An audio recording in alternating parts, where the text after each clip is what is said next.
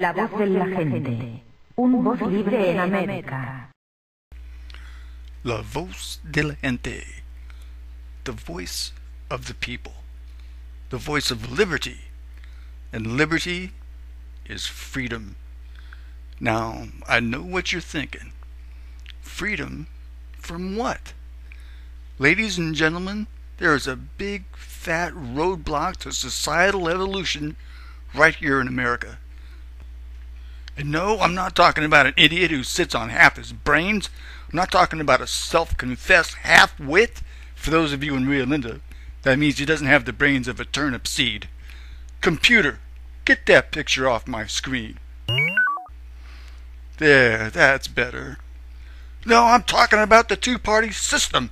And I'm talking about the forces of reaction who are behind the scenes, pulling the strings, calling the tune, and making the two-party system dance. That's who I'm talking about. But the two-party system has an Achilles heel, and I'll have more on that later on in this video. But first, I'd like to share a few words from a great and learned man. The Democrats are a party of no ideas. The Republicans are a party of bad ideas. And the only thing worse than a Democrat or a Republican is when they work together. Thank you, Mr. Lewis Black. You are a great American. Now, before I talk about that Achilles heel, I would like to mention that about 100 years ago, there used to be a very strong and vibrant labor movement here in America. The good and decent men and women of that generation put their lives on the line for many of the social gains that we enjoy today. I'm talking about the 8-hour day, safer conditions in the workplace, the right to strike, the right to bargain collectively for the fruits of our labor.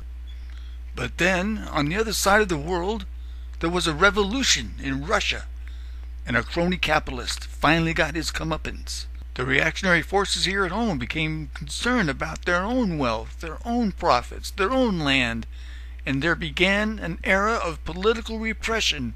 The Attorney General at the time, Alexander Mitchell Palmer, just started rounding up people by the hundreds and shipping them out of the country. He jailed political leaders, labor leaders. The intelligentsia of America was decimated. The FBI was created, affectionately known as the National Political Police, and they began infiltrating community groups and social organizations. Congress created the House on Un-American Activities Committee and started harassing people for simply enjoying their political rights and freedoms. All of that was done by the two-party system for the reactionary forces. So let's get to that Achilles heel. The only way the Democrats and Republicans can turn Congress into a three-ring circus is because people still keep voting for them. The solution is simple. Just stop voting for them. That's all you gotta do. Now, you still have to vote, but you don't have to vote like a dummy. There are plenty of other political parties available. It doesn't matter how old your computer system is, you can get to Wikipedia and find a party that represents your values. After all, you are the government. You are the voice of liberty.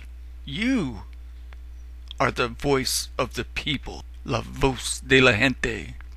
Viva la gente! Viva! Viva la gente! Viva! Viva la gente!